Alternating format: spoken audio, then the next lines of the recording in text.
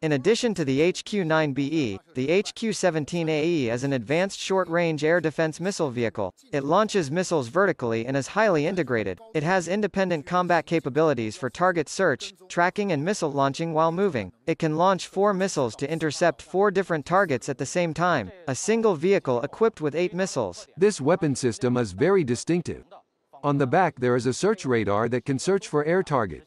In the front, there is a tracking and guiding radar so it can accurately track and lock air targets to guide the missile hitting the target.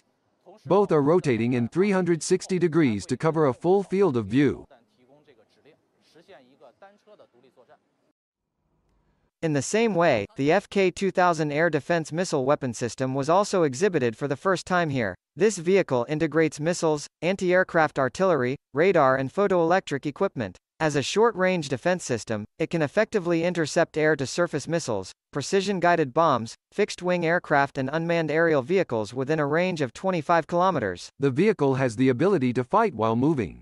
It can search for and find targets at speeds greater than 20 kilometers per hour, and launch missiles or use artillery to effectively intercept targets. Therefore, this system can be used for defense bases and important sites, and also used to accompany field troops in air defense. It is an integrated battle vehicle.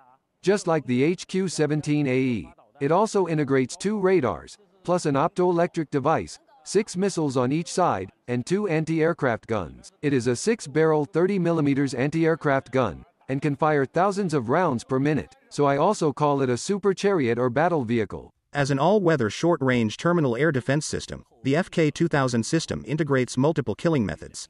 It can autonomously search and find targets while on the move, launch missiles or artillery shells, and perform accompanying field air defense missions. A single vehicle can effectively destroy multiple targets such as cruise missiles, helicopters, fixed-wing planes, quad-rotor or multi-rotor UAVs with a defense radius of 25 kilometers. And can also effectively strike ground targets. This is a chariot-style integrated missile system. This combat vehicle has missiles, anti-aircraft guns, radar and light detection and ranging integrated into one. We can complete an air defense combat mission in one vehicle. Its defensive radius is 25 kilometers. It can effectively intercept helicopter gunships, drones, air-to-surface missiles, cruise missiles, and precision-guided bombs within a range of 25 kilometers.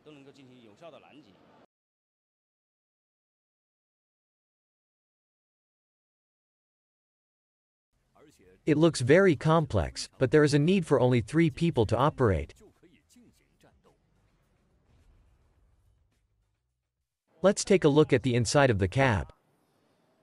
Wow, it's the first time I've seen such a cab. This is the driver's seat. There are 2 seats over there with 3 consoles. We call them the operator seats. There is no power plug here now, sorry you can't see it all. On the right is the light detection and ranging console, in the middle is the radar system console, and near the driving position is the launch console. It is now set to launch manually, but other processes such as tracking and guidance are all automatic. This system will give threat warning prompts and threat rankings, and give which target is the most threatening. That way the launcher can lock onto that target first to fire.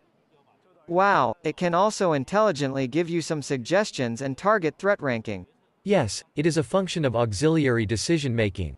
With these 3 seats, 1 driver and other 2 persons can operate the entire system. Is this particularly complicated to operate? No, actually, it's kind of like we play video games. How long does it take for someone like 2 of us to be trained to operate? For just be able to operate, and it may take only half a day to learn. 3 people can operate it and learn it in half a day.